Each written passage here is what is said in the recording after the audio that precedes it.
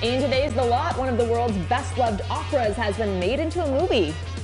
The Lot's Suzanne Marques joining us with so much more on that. Hi, Suze. Hi, guys. And now this is really special because it has to do with culture, but it's also for kids. So the Magic Flute by Mozart has been made into a movie for teens, transporting you to other worlds, Harry Potter style. I'm Sophie. I'm Tim. Jack Wolf plays Tim Walker, a high schooler sent to the Austrian Alps to attend the legendary Mozart boarding school.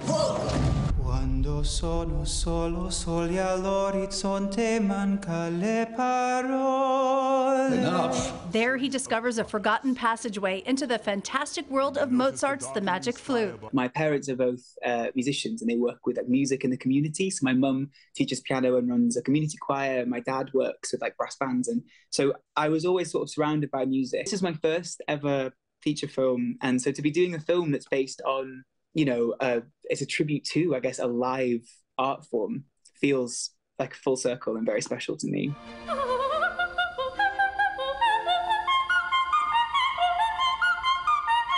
The Queen of the Night aria by Mozart is among the most famous in opera, and she's a villain in the opera and the movie.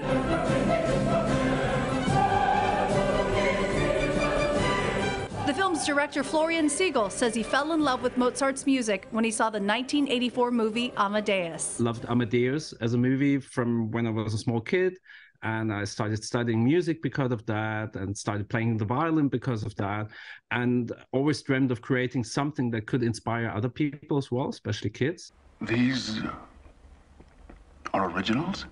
F. Murray Abraham played composer Antonio Salieri, Mozart's adversary. He won the Best Actor Oscar for his incredible portrayal and stars in The Magic Flute as headmaster of the school, Dr. Longbow. And he almost didn't take the role. I was really stunned. I mean, it was an idea by a really wonderful casting director in London, Sophie Holland, who actually she just recently finished working on Wednesday, so she's like a super pro, and she came with great suggestions. And when she suggested Murray, I was like, I wouldn't have thought that he would do it, to be very honest. I thought, okay, let's give it a try. It was like a mere dream, and he wasn't sure at the beginning, but his wife made him. And then he said, okay, I'll do it. In one world, he's a student. In the other, Tim Walker becomes Prince Tamino, where he goes on fantastical adventures, tricked by the Queen of the Night. It's so brilliant and so expansive and beautiful. And it also feels nostalgic. It reminds me of the films I grew up with in that way. Wait, guys, I'm here. I'm scared of the dark.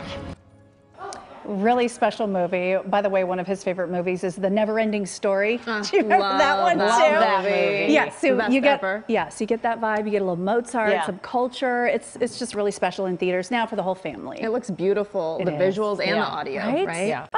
Thank you, Suzanne.